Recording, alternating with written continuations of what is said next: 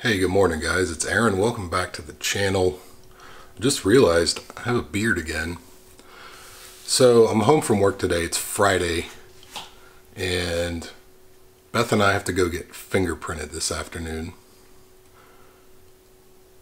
We'll delve into that a little later. I'm gonna have her bring the camera when we go do it. So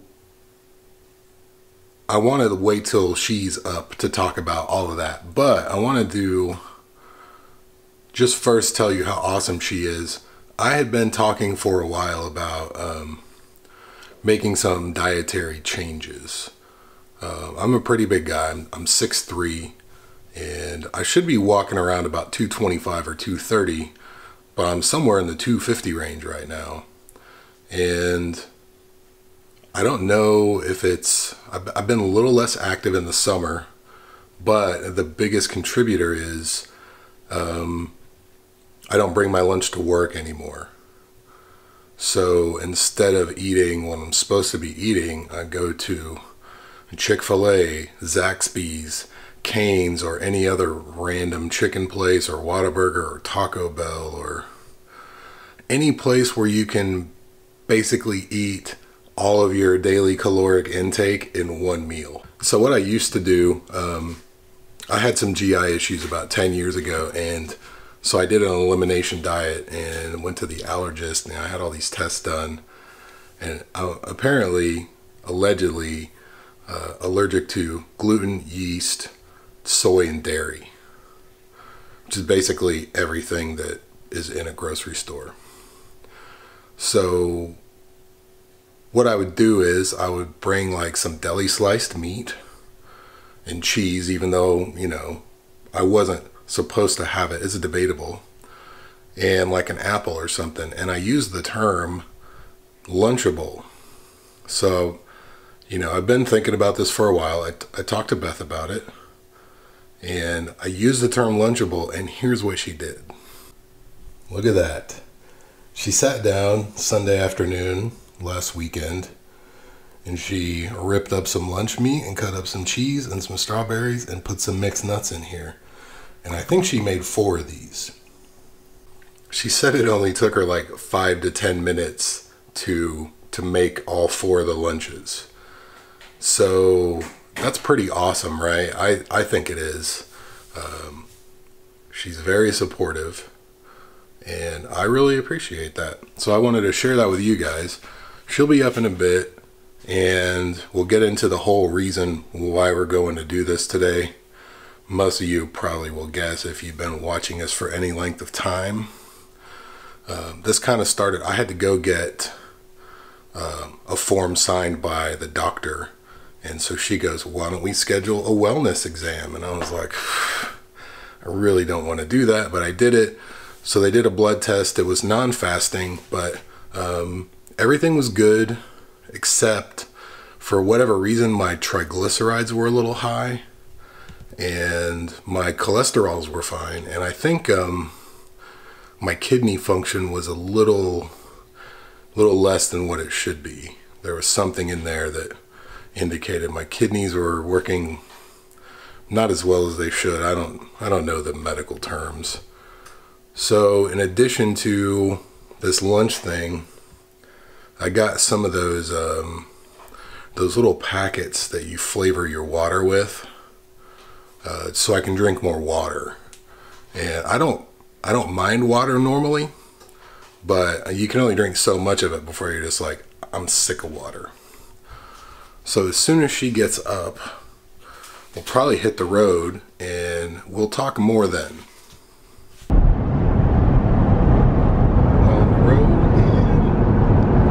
That song in my head since yesterday. Willie Nelson? Yep. So today we are headed to Shawnee. Shawnee, America.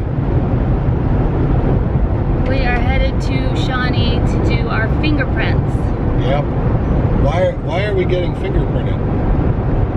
I figured we'd talk about that in another video. Well, I recorded a video this morning, and I didn't go into it. I said we'd talk about it later. I said I want to wait till Beth is awake so we can talk about it together. Is there anything in your background that we need to know about? No. No drunken arrests? Okay, people, I don't really talk about where I work. People don't know this. I'm squeaky clean. My fingerprints are already in the federal database. There's nothing about me they don't already know. The federal government, that is. And as you guys know, I had to go through a pretty rigorous background check for American Airlines to make sure I'm not a terrorist. I'm a cuddle terrorist. That's about it. I can vouch for that. But, so I should have a squeaky clean background too. Yeah. If you don't count the expired car tag that we've already taken care of. I do have a pretty substantial scar on one finger from opening a cat food tin about 15 or so years ago. So what does that have to do with anything? I'm just saying that if you ever need to identify me through fingerprints, it's very easy. I think it's pretty easy anyway if they can get a fingerprint. They can get a fingerprint, it's just gonna have a big slice through it. So yeah, that's the next step.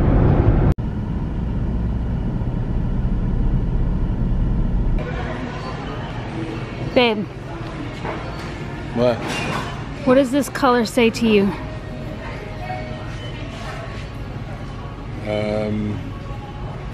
Minty fresh? It's supposed to say you're in a safe and loving place now. It says a waterscape.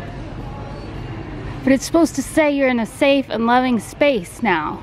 Do you get that feeling? That's not the right one. No. Oh, I just wanted to look. I think that's the most safe and loving color out of the three. Out of the three? Yeah. Oh, no, well. I have to have a basis of comparison. Oh, I see. And just in general, it's supposed to be a safe and loving, gender neutral color. Gender neutral for me?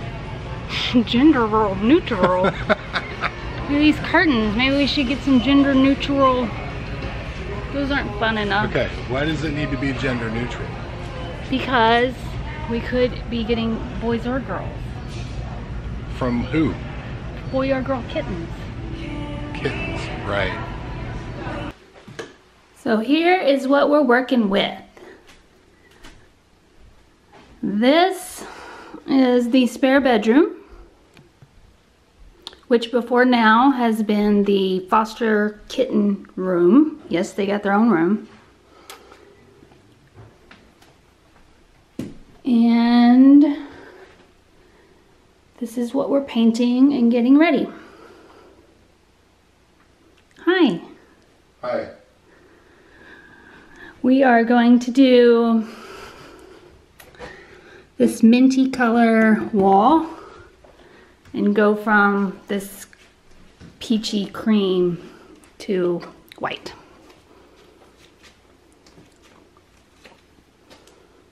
Because it's got to be gender neutral. I'm just observing. I've gotten in trouble for assuming a raccoon's gender. I'm not making that mistake again. So, are you excited? About what? About what's going to happen? Can I talk about that Sure. yet? Or, yes and no. Oh. What do you mean, oh? Why no? How much do the people on the other side of the camera know? Nothing. Okay. On the one hand, it can be very rewarding. On the other hand, it can be exactly the opposite. True. It's 50-50. We don't know what we're going to get. True. And even if it's a good experience, it's going to come to an end at some point, most likely. True. Which will be heartbreaking. Right.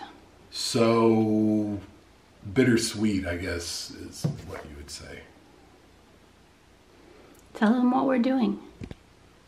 Is that allowed? Yeah.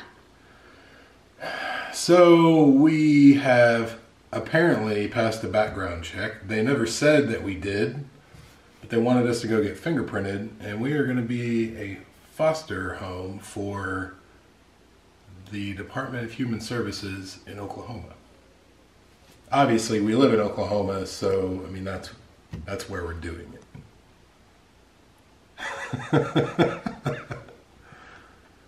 So our home inspection is what? 2 weeks from today. 2 weeks from today. As you can see, we're ready to go. And actually, I still need to get you next door to talk to the neighbors. Our next door neighbors were a foster family, and they fostered, I think, 2 different sets of siblings, and they actually got to adopt the second. So they have a little boy and a little girl, and they just adopted them a little over a year ago, but they fostered for like, I think 5 or 6 years. And they're super cute. And half of that was the other siblings. I don't know if they were boys or girls or what. Yeah. But the boy and girl they have now, I think they fostered them for at least a year and a half. Maybe. I don't know. And then miraculously they got to adopt them. The boy is young enough that he doesn't remember anything.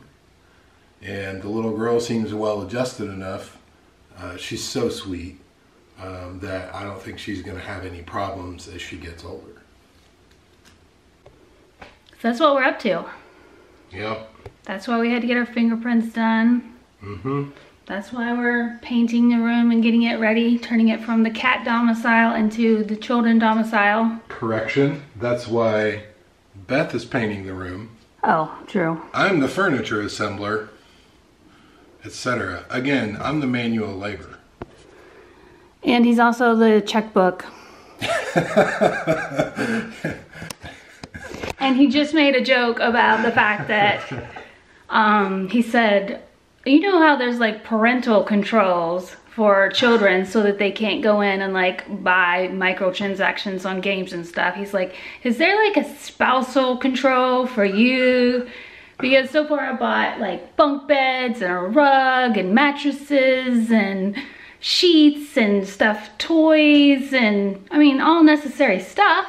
Right. But apparently... No, that's not what I was referring to when I said that. But we actually talked about all that stuff. You can call me the finance committee, I guess, if, for lack of a better word. But no, we talked about that and it's all good. We were supposed to go today to some place that's, I don't know, 5, 6, 7, 8, 9 miles away. I don't know how far.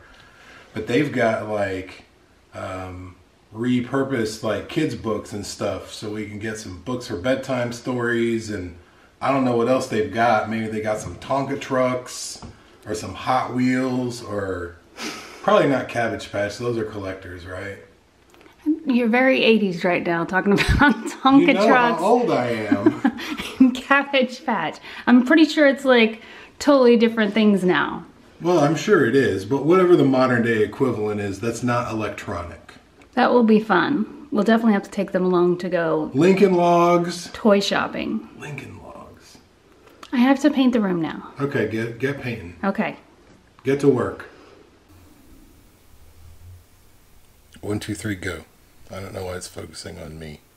Because you're the handsome one? I don't think so. Are you calling me handsome? I'm so much darker than you. Yeah. What's it like to be in an interracial relationship? I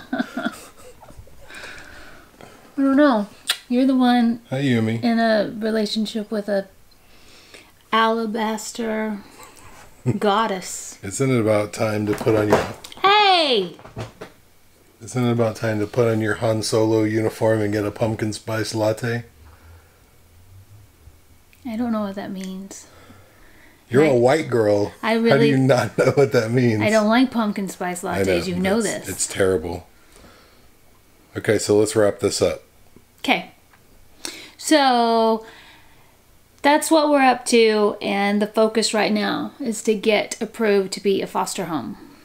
And we're going to take you guys along on the journey. And If you have fostered, please leave us some comments and let us know some tips, because I'm sure we will need all the help we can get going from a no-child household to who knows what. I feel like there should have been something in between kittens and then kids. Like, that's a leap. You think? Like, shouldn't we have, like, tried a mini horse or... Oh, can I have a an mini iguana? horse? Iguana. Komodo dragon? I don't know, because kittens, let's see, we had projectile vomiting, we had projectile pooping. You had it shooting out of both ends at the same time. Yeah, pooping. We had... It's glamorous. Waking up every 2 hours to bottle feed. I mean, I feel like it was a pretty good... Okay. What did you say about how Abe and Lola might be preparing us for the opposite ends of the spectrum? Oh, because I said Abe is like aloof and doesn't communicate and doesn't want to be touched. And then there's Lola, who's bipolar and aggressive, but runs up to you. So it's like you never know what to expect. So I feel like we could get some kids like that. Okay. Stay tuned for the room reveal. I'm still painting. I'm still buying. It's not as bad as I thought. I shouldn't have told her that today. I've made a huge mistake. Well, I still haven't. We still need to get a dining room table, which we haven't gotten in, like, we've literally been meaning to do it for like 4 years or something. Yeah, and at we least. have to do it before the home study, because we just want to pretend like we're grown-ups, and you know, when the worker comes, we want to be like, let's sit at the dining room table and talk. I didn't agree to that. What do you mean? I was going to be comfortable in the living room. I don't know how that's going to work. Wrap it up, Byard. My arm's getting tired. Oh.